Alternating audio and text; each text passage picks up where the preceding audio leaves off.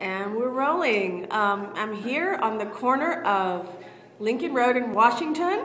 It's the 420 building. Something really exciting is happening on the 4th floor. It's all about art, and this is my friend Xavier Cortada.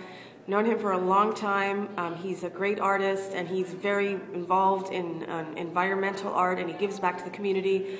Can you tell us a little bit about what you're doing, Xavier, and what the purpose of this new space is? Sure. We're at the Miami Beach Urban Studios, Florida International University's, FIU's presence right here on South Beach. The College of Architecture and the Arts, all 7 of its departments, music, theater, art and art history, communication arts, landscape architecture, interior design, and architecture, have a presence here. It's a laboratory, an urban space where our faculty and students get to interact with all the wonderful cultural institutions nearby, everything from the New World Symphony to the Wilsonian to the Baths, in order to engage community in dialogue, in order to work with community to use art, to problem solve, and for our students to learn and grow with the community.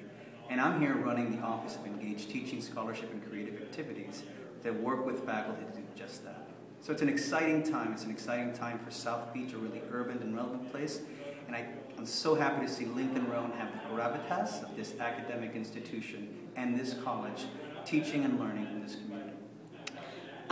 When did this start, Xavier? Today. Today is the opening. Today, September 20th, we opened. We just had our classes start last week here. So we're literally launching this initiative. We have a gallery space where we'll have rotating shows that our art faculty curate. We have opportunities for films to be screened, for poets to recite, for people to think and collaborate. But more importantly, we also have space outside these walls, and that's what it is about. It's about an urban laboratory where these different thinkers come together in a multidisciplinary way and look at the city as a big canvas to think, create, and work. So that's what's really exciting. That's really the beauty of having FIU, one of the largest public universities in the U.S., top 25, working here in this urban setting to use art as a way of engaging community. This is wonderful. And then you also have classroom space here as well, right? Of course, we have 3 classrooms. We have 62 graduate students working in their design studios. We have MFAs who have their studios here. We have exhibit space. Just in that direction, we have a couple of studios where musicians can rehearse. And then, of course, we have administrative offices and a conference room with my Antarctic art in Hey.